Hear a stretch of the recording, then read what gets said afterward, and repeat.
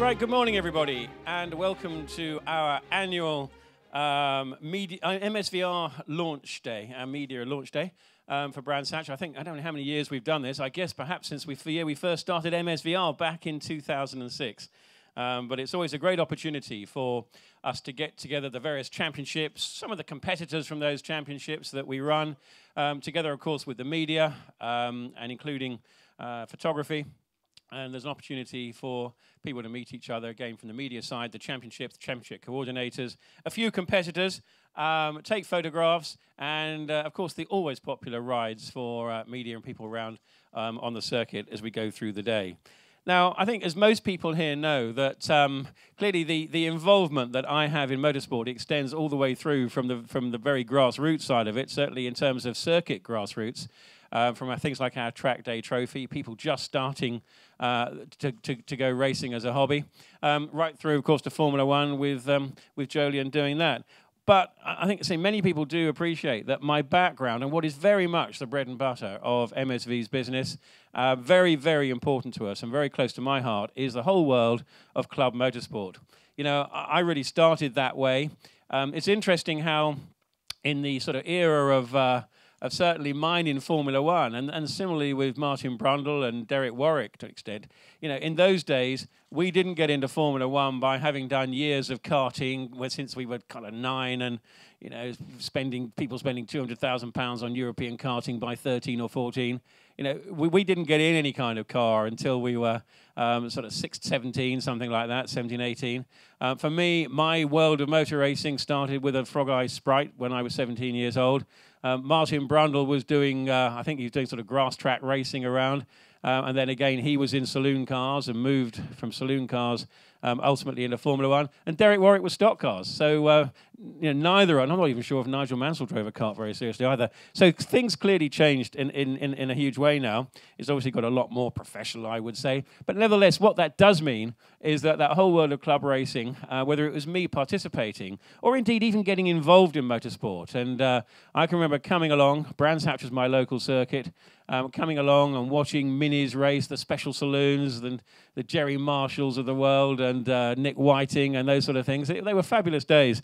Apart from the fact that's very much where my sort of heritage has come from, it's also the biggest part of our business at MSV. So very, very important to us.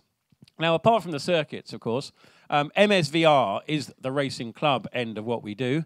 We also have MSVT, which is the track day arm of MSV. But we're talking about MSVR today. That launched in 2005, and I think we had 5 championships. Sorry, 2006. We had 5 championships in 2006. And the team, headed by Dave Scott, have done a great job growing it bit by bit, year by year. And now, in our 11th year, I think we're going to be running 28 championships across 38 events in the season. So it's grown hugely. But what's also very important to us is that the way we've grown MSVR has wanted to be not as a threat and a head-on battle with the other clubs. That's not what we're about as MSV. And that's why so much of what we've developed as MSVR are new championships, further to those that BRSCC and BARC run and 70 Motor Club. Yes, a few migrate here and there, but that's very much the case this year, because the new championships that we've got are all ones that we've seen an opportunity for, with people, promoters behind those championships. We've agreed with them. There's the LMP3 Cup. Now, I think LMP3 has been a great success in international sports car racing. The cars, from the limited amount I know about it, and Alan's going to talk more about that later on, but I think they've got like sort of 400 horsepower, V8 engines. They look, I mean, to all intents and purposes, pretty much like an LMP1 car if you put them in the right livery. And the cars are, I think, pretty reasonably priced by international sports car standards of a couple of £100,000. So it's a great championship. Alex Brundle, who is my godson, who obviously follow closely with Martin. You know, he won the championship in that class this year, and raves about it too. So it's great to have LMP3 here as a British championship, and one that will be very, very good for our circuits too. Now, another new one we've got is Z cars. Now, that's not, for those of you old enough to remember it, it doesn't mean a load of police cars running around with sort of Ford Anglias and stuff, the odd Ford Zephyr. But no, Z cars is BMW Z cars, the Z3, the Z4. And again, I saw this championship at up at the Racing Car Show, Autosport International, and was really impressed at the level of enthusiasm behind it, the value of the cars, fabulous straight six engines. It's going to be good. It's really what, again, sort of club racing should be all about. Starter race series, and I'm sure that's going to be a big success too. Very different end of the spectrum to LMP3. Very much a starter series, but really welcome. And then I'm all in for sort of wacky cars as well. I did have an idea, actually, that we should have a championship for taxis. Don't you think? Taxi drivers. I thought all those taxi drivers, they could prove how much better than Uber drivers they were by running around in V8 engine taxis on the circuits. But we haven't quite got that far. But things like pickups. We've got the SsangYong pickup series this year. Sonny Howard's demonstrated that pickups are an interesting thing. People like watching things different. Our truck racing events are some of the biggest we have. Well, this is kind of a step on the way towards truck racing. And then the ubiquitous Caterham 7, we're running the Super 7 series. That's a new one, in addition to the ones that BRSCC are running and have run for a very long time. So a new series on that one.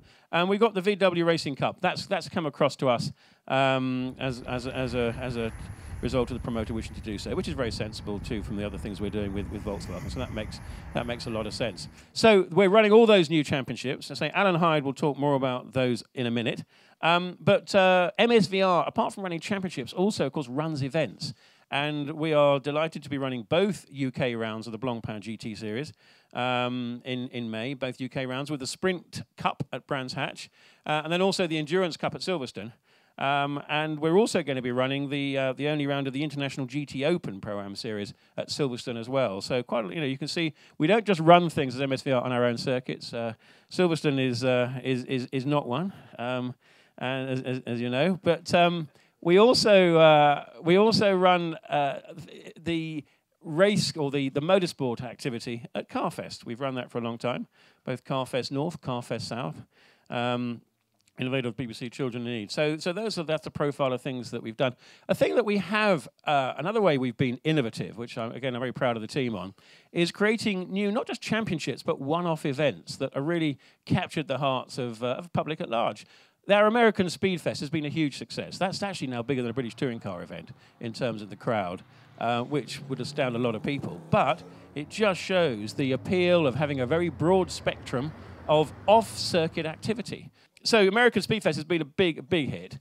The other one that's been a big hit is a new one, is Festival Italia, which is based around, obviously, Ferraris, Fiat, but anything Italian. And Italian, again, really does resonate with motorsport fans. Fabulous cars, Lamborghinis, Maseratis, and other ones too. And Alfa Romeos, Lancias, Fiats, all of that. So great, and of course, great food and great music. So those are all things that we put together as part of these festivals, and that's been big, supported by the Ferrari Owners Club as well with the Festival Italia.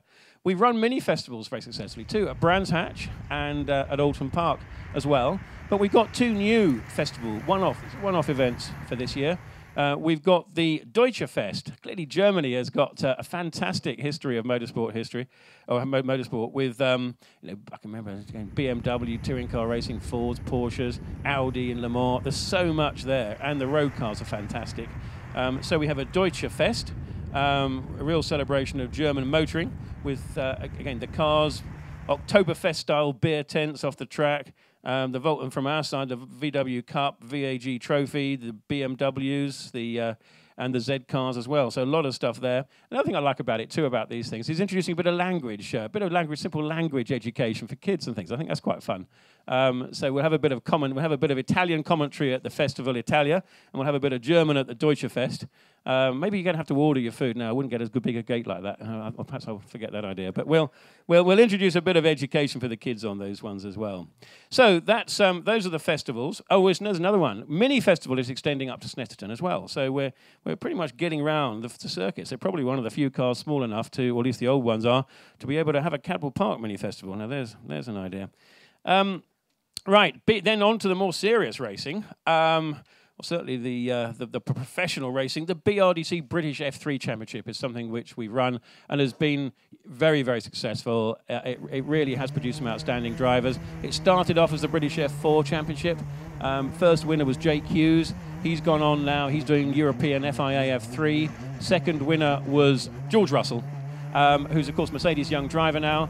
George, another outstanding driver. He's with ART having done Formula 3 last year. He's now with ART in GP3, and I suspect he'll be well on the way to winning that championship pretty soon. An outstanding driver. Third champion was my younger son, Will. He's in his second year of Formula Renault Euro Cup this year. And then, of course, we moved to the new car this year, which is the Tatus, or last year, I should say, the first year of the new Tatus car. F4 evolved to F3, and that really has put F3 back on the British map where it always belonged. Matthias Leist, who won the championship last year, he's graduating to Indy Lights, the IndyCar feeder series. We've got a really strong package for that, TV-wise. It's on ITV4. With 10 different nationalities of driver. It really is very international in its appeal. It's highly rated. Drivers go on to do bigger and better things, which is crucial for these young driver championships. And what's also crucial for them is it is outstanding value for money. At sort of 200,000 euros now to run a championship season in British Formula 3 is phenomenal value. When you compare that to sort of 400,000 euros for Formula Renault Euro Cup, 700,000 euros for FIA, well, 700,000 for probably GP3, 800,000, maybe €1 million if you want to do FIA F3 with Prema. Puts it all in perspective. The MSVR also runs the BSB Championship, British Superbikes, clearly where cars mainly here today, but BSB is phenomenally successful. It's the UK's biggest motor racing championship. The gates are even bigger than British touring cars. We've got an absolutely class act of riders here. The top 10 riders have all won races. Many have won championships. We've got 11 UK rounds, plus the Assen Holland round too. So it's going to be a bumper year for British Superbikes, I think, too. Circuit improvements are always part of what we do at MSV. Here at Brands Hatch, we've got track resurfacing at the pit lane exit, new debris fencing. Big changes at Alton Park, actually. The runoff area island is now massively greater.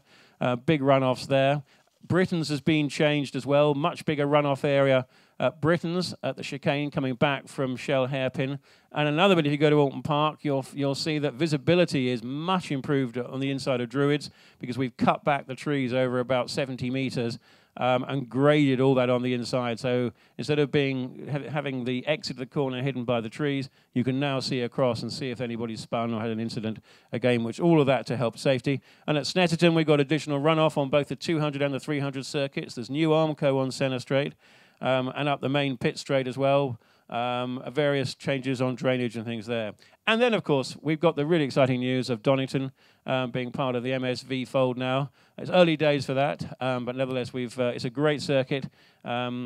And we've got exciting plans which will hopefully be implemented pretty quickly to start to make some improvements there even this year. It'll be next year before things really get underway, as I'm sure you can appreciate.